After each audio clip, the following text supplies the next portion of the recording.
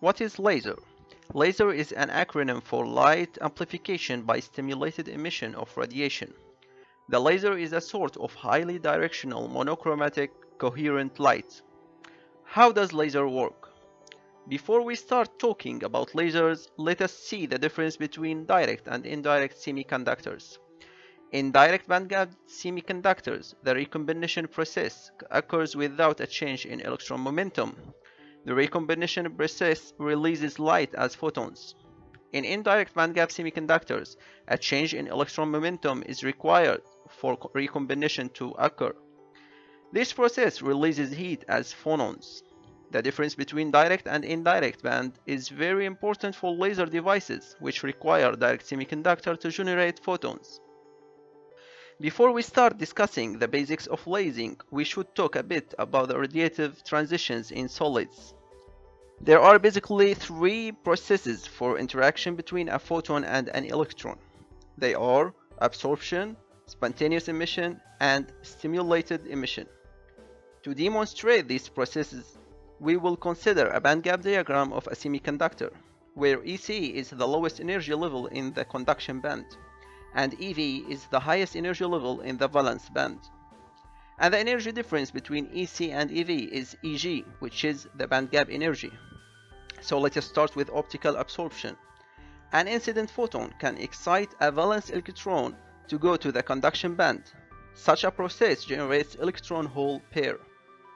The energy of each photon is hv, where h is Planck constant and v is the photon's frequency.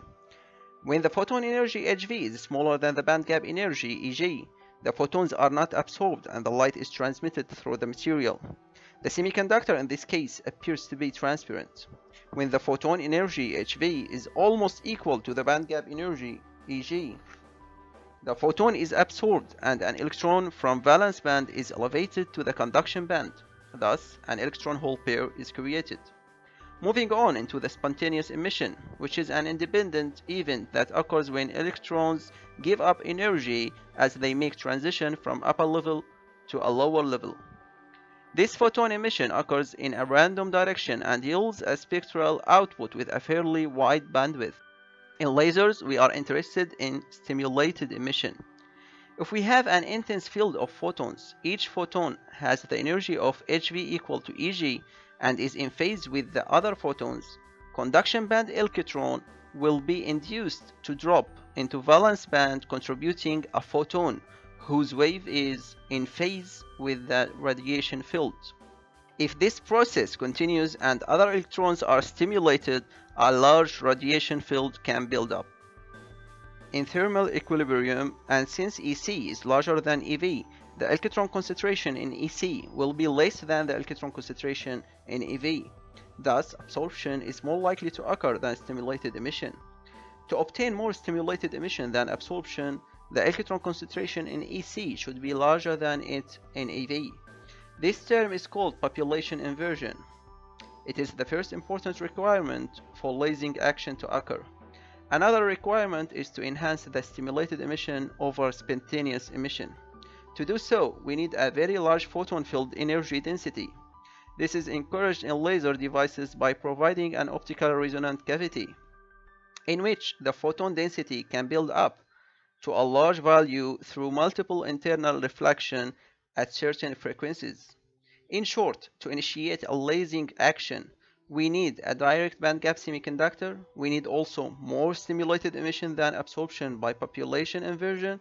And finally, we need a very large photon field energy density by having optical resonant cavity. And the question now is, what are the laser structures? The first p-n junction laser is called homojunction laser. In homojunction laser, same semiconductor material is used on both sides of the junction. The internal surfaces of the p-n junction are polished to be mirrors. Two sides are roughened to prevent lasing across the diode cavity. One side is cleaved to make it a highly reflective surface. The last side is also cleaved, but it's made as a partially reflective surface. Under appropriate biasing conditions, laser will be emitted from this side. Moving on into the energy band diagram of the p-n junction at thermal equilibrium, P and N shall be highly doped, or as it's called, degenerately doped. In degenerate semiconductors, the Fermi level is below the valence band edge in the P side, and since we are at the thermal equilibrium, we will get the same Fermi level in the N side, but it is above the conduction band edge. In both P and N regions, the area below the Fermi level is full of electrons. If a forward bias VF is applied, the Fermi level of P will move down and the Fermi level of N will move up. The depletion region D will be narrower. Electrons are injected from the N region into the depletion region. Holes are injected from the P region into the depletion region too, where recombination occurs and current flows in the diode. If the forward bias increased into a sufficient large voltage, high injection of electrons and holes into the depletion region occur. As a result, the region D has now a high electron concentration (NEC) in the conduction band, whereas the region D has a high holes concentration in the valence band and consequently a low electron concentration (NEV). Hence, NEC is larger than NEV, and the condition of population inversion is satisfied. Photons are emitted by recombination in the depletion region, which is called active region. Another popular type of laser is heterojunction. In heterojunction devices, we have a junction between two different semiconductors. The broad used heterojunction laser is the double heterojunction, which is called DH laser, in which a thin layer of a small bandgap semiconductor is sandwiched between two larger bandgap semiconductors. DH laser requires less current to obtain the population inversion and to start lasing in the active region. Moving on into recent technologies, we could talk about quantum well lasers, where the device dimensions became significantly tinier. The small size leads to quantization of the energy levels. The lowest quantized energy level in the conduction band is at a level above the bandgap edge. Similarly, the highest quantized energy level in the valence band is at a level below the bandgap edge. Thus, the energy of the emitted photons increases compared to the bulk material. Consequently, the wavelength decreases. By reducing the size of the active region, researchers achieved quantum wire lasers and quantum dot lasers. So let us ask, what makes laser light so unique? High monochromaticity, which also known as narrow spectral width. If we have a typical lamp whose light is directed into a spectrometer, we get a plot of intensity versus wavelength, and we find that it has a certain width, delta lambda. If we did the same for a laser device, we will find that the width is extremely narrow, and this means a radiation of a monochromatic wave. High collimated beam property can be explained as following. If we try to collimate the light beam of a typical source whose diameter is 2h, and then to collect the light by a lens with a focal length of f, the angle of diversion theta would be given by h over f.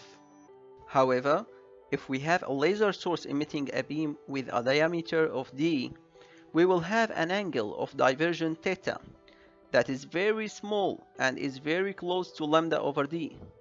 And that means we got a highly collimated laser beam. High power. The laser light can be either continuous or pulsed. The continuous laser power goes up to the range of megawatts, whereas the pulsed laser power can reach the range of exawatt, which is 10 to the power of 18. Wide tuning range means the laser has a broad range of electromagnetic spectrum. Laser wavelengths fall between the far infrared and the deep ultraviolet. Finally, lasers have a very short pulse width. It can go down to the range of femtosecond, which is 10 to the power of -15. Last but not least, we would like to mention some important parameters of lasers, such like normal working laser power and its maximum allowable power, as well as the peak power for pulsed operation. And as mentioned earlier, the wavelength of a laser is decided by the related stimulated energy transition. In addition, The focal spot size determines the maximum energy density that can be achieved when the laser beam power is set, and the depth of focus is the distance over which the focused beam has about the same intensity. Now let's talk about the laser from Islamic perspective. Allah says in Surah Al-Haqqah, فَلَا أُقْسِمُ بِمَا تُبْصِرُونَ وَمَا لَا تُبْصِرُونَ.